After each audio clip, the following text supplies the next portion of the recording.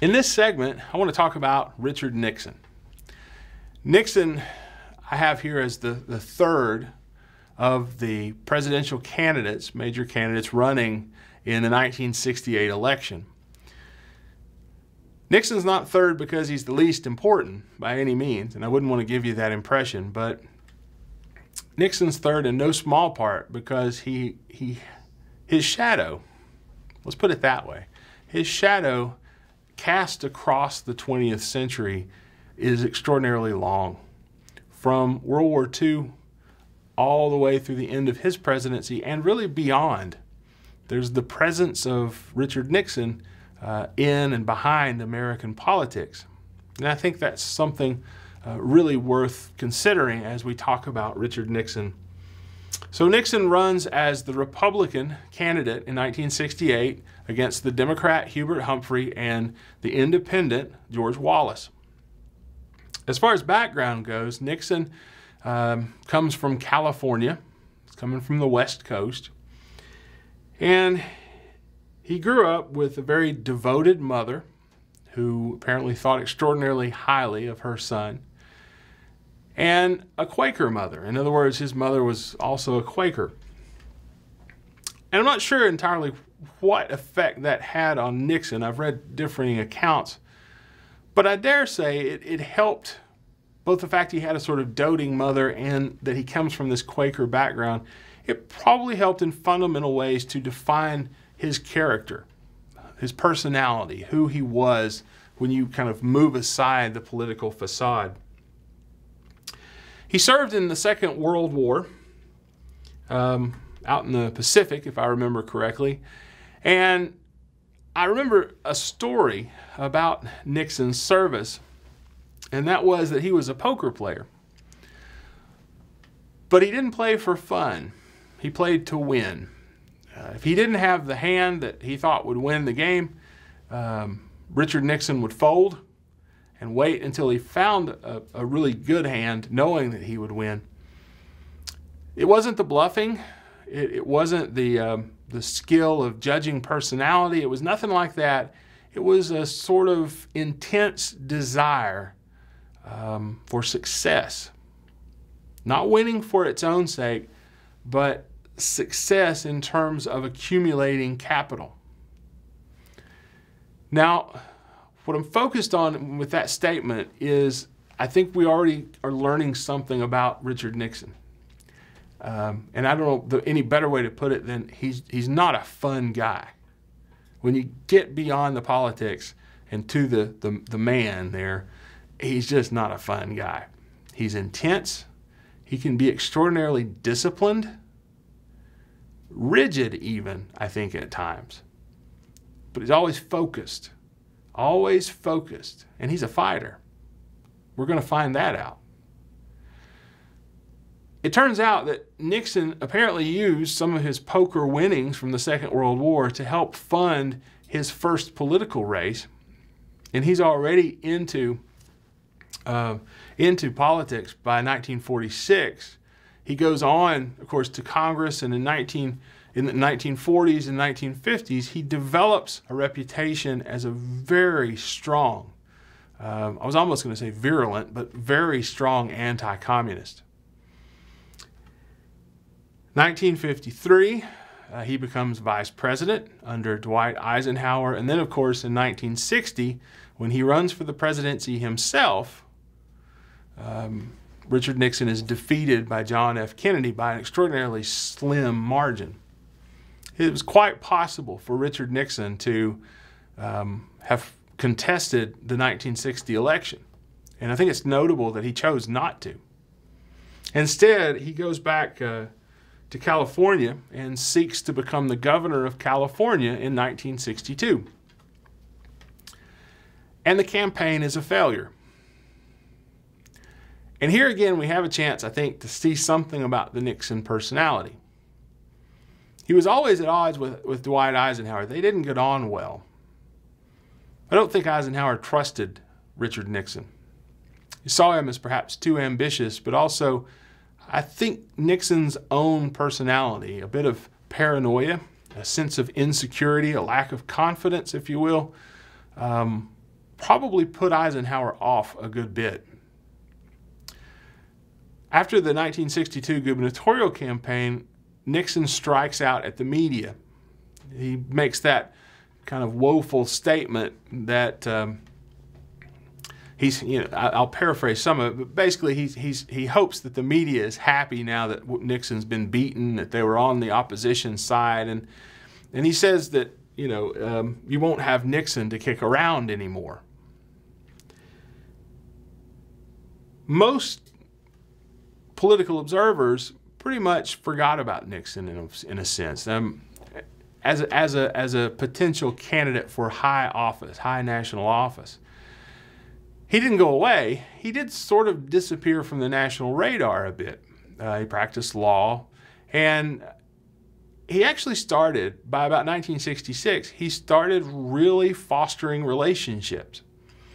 He would go out and sort of partly on his own dime, certainly with his own time, he would go out and campaign for other Republican candidates, building numerous obligations throughout the Republican Party, so that these folks who won their elections, and they won in part because Nixon had helped them campaign, they owed him.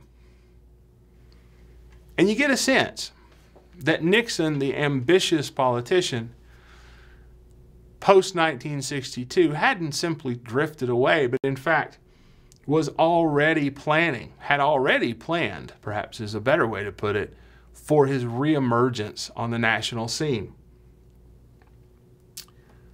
It's in 1968, at a sort of opportune moment, that Richard Nixon reemerges as a presidential candidate for the Republican Party. Essentially, Nixon will run on many of the same issues that George Wallace will utilize. Nixon had come to believe that most Americans, certainly middle-class Americans, had had enough of hearing about the problems of the other America. That they had, or at least had a sense that they had already sacrificed in some ways for racial justice, that they were tired of this campaigning for reform that seemed to benefit an undeserving class.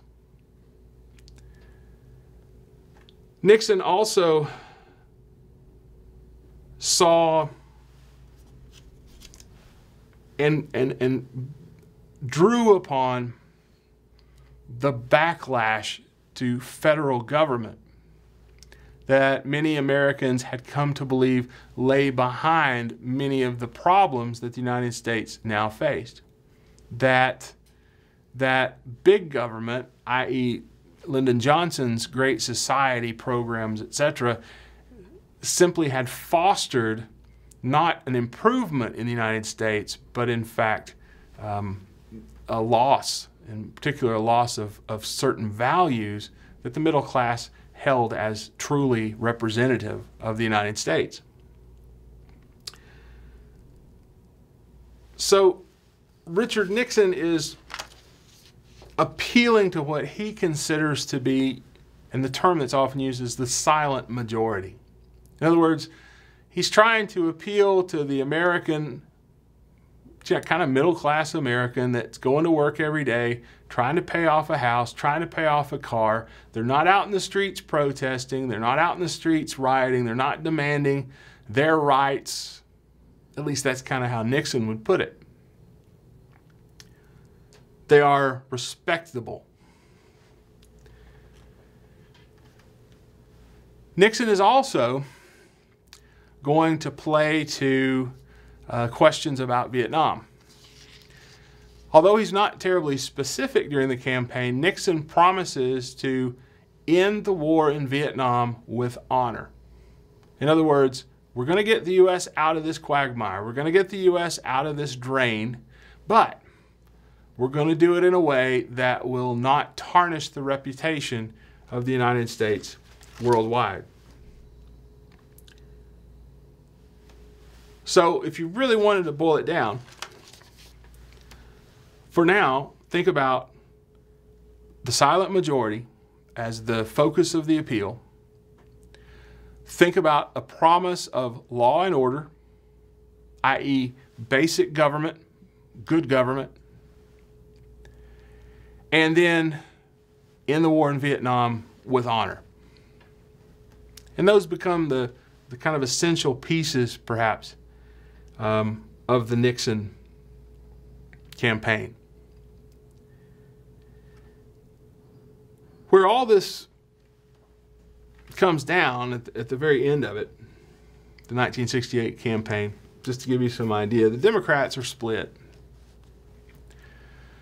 They were already split before the campaign, and they never managed to truly unify during the campaign. George Wallace really doesn't hurt the Democrats in some ways because the conservatives are already fleeing the Democratic Party, so much as he pulls potential votes from Richard Nixon, especially among blue-collar workers. Nixon wins. And here are the statistics. His victory in 1968 is by a margin that's almost as small as the margin of defeat he suffered in 1960. Nixon wins 43.4% of the popular vote. Hubert Humphrey manages a comeback and ends up winning 42.7% of the popular vote. And George Wallace, the independent candidate, takes home 13.5% of the popular vote. In electoral college terms, Hubert Humphrey takes Washington, Minnesota, Texas, in all 14 states. Nixon will take the West and the Midwest, but here's the interesting thing, and it's something I want to talk about in the next segment. Nixon also takes Tennessee, Kentucky, Virginia, North Carolina, South Carolina, and Florida. And what you have there is not merely sort of the West, like California, where Nixon's from, not merely the Midwest, kind of middle America, but you also have Nixon taking states in the upper South and a few deep South or lower South states. George Wallace, in the Electoral College, and remember that's done by state, so we actually have in this country 50 different state elections for president. George Wallace takes Louisiana, Arkansas, Mississippi, Alabama, and Georgia. Most of those are deep South states. So the South, the old Democratic conservative South, has gone for Wallace, and portions of the upper South and lower South then have gone for Nixon, the Republican. Wallace is an independent. That gives you a sense of a couple of things. One, what's happened to the Democratic Party. And what's happened to the Democratic Party is it's fractured and it's split. Southern conservatives, traditionally Democrats, are no longer loyal necessarily to the Democratic Party. Many Southern senators and representatives have begun switching over to the Republican Party by 1968. What we're seeing in the 1968 election is a realignment. A realignment of American politics. And again, it doesn't just happen in 68. It starts before and it comes after. But it reflects the emergence of a new conservative theme in American politics and in American society that manifests itself regionally in different regional political alignments. If you look at the record today, the American South tends to vote Republican. Tends to vote Republican. Not all parts of the South, not all states all the time, But it's extraordinarily different politically than the early 20th century, when the solid Democratic South could be depended upon to provide a minority control for Southerners in the Democratic Party. I'm going to pick up in the next segment talking about some of the reasons for this realignment. And then we'll move on to examine the Nixon presidency, and ultimately we'll make it to Watergate.